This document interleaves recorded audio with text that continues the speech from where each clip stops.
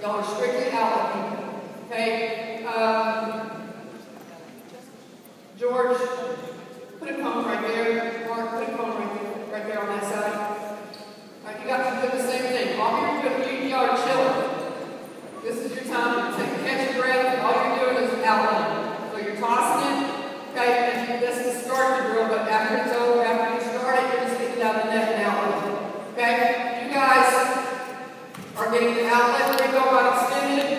Okay, when you get it, you'll take off. Speed dribble to the cone on the wing. Speed dribble to the cone on the wing. And make some sort of move. Move up a little bit. Make some sort of movement. Inside out. Whatever you want to move, there you go. You'll lay it up. Okay, lay it up, go to that line, lay it up, go to that line. This is continuous. We do it 2 minutes. We do it 2 minutes.